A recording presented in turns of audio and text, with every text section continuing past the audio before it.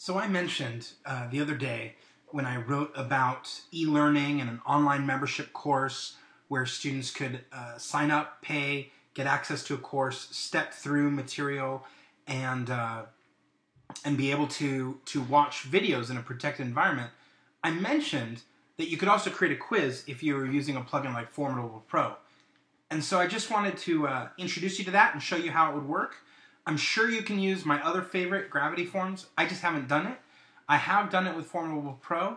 If you look here, this is Formidable Pro's website. They are a form builder for WordPress, and a single site license for your one site is $47. There is a light version that's free, but for some of the stuff that I'm going to be doing here, I'm pretty sure you're going to want to invest. Again, it's not $47 is not the end of the world if this is the thing that you're doing. So with that, I want to show you first our destination, where we're going. We're looking to create a quiz that is multiple choice, and when I go and I fill in these answers, if you're paying attention at the bottom, what's going to happen is, notice when I don't give it the right answer, it didn't increase the score. When I did, it does. You'll see here, it doesn't increase, and when I do, it does. And if I do it like that, perfect score, I can hit submit. And when I get to submit, it'll tell me a score of 4 is passing and your score is 4. So that's the simple quiz we're trying to build. We're going to do it very quickly. And here is how we do it. We're going to go into our sample quiz. Now in this case, I've pre-done everything so I can just walk you through it quickly. Every time you want to create a question, you just click one of these buttons. In this case, you're going to click the button for radio button. And when you click it, you'll get something like this, and you'll be able to click in here and type the question that you want, and you'll be able to add options. And every time you add an option, you'll see another value. You're not going to see saved value over here. I'm just going to show you that real quick by creating a new radio button. So I'm going to come over here and click new. You'll notice it's not there. I can still ask the question. So here's a question. I'm going to delete this question in a second. I can still change the values. So here's option A, and this is option B, and that's not a problem at all. I can do that. I can even add options, right? So if I want to add an option C, I can do that.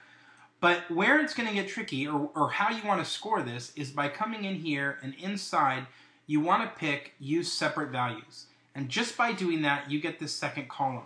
And for every one that is right, you put a 1, and for every one that is wrong, you put a 0. And this is how you can score up these points.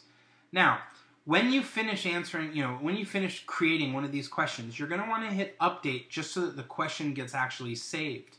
And by doing that, it's going to have its own ID. Why is that important? Because when you finally put that single text box here at the bottom, and you go into it, a couple things you're going to want to do. First, you're going to want to make sure it's read-only. That way that no one's changing their own score. And second, you want to click the value creation by calculation. And when you check that box, you're going to be able to say plus. Now, we just added a new field, and you'll see it in here, right?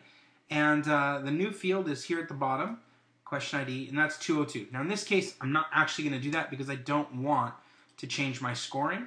So I'm going to close that up, and I'm going to come here, and I'm going to delete this guy here because we don't need him. And when I do, I'm going to update my form.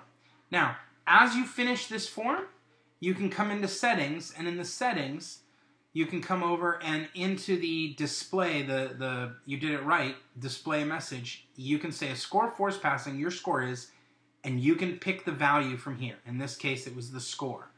By doing that and hitting update, you have done exactly what we wanted. And it gives you a short code, so you can put that on any page you like or in a course and not have a problem.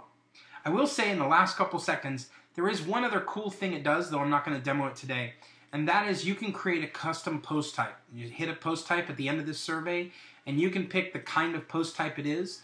So what that does is you could tell Formidable Pro to create a new entry, a new post type of a grade record every time someone takes a quiz, and you could insert some of the data of their score here so that you could have a list of all the tests they'd taken and how they scored.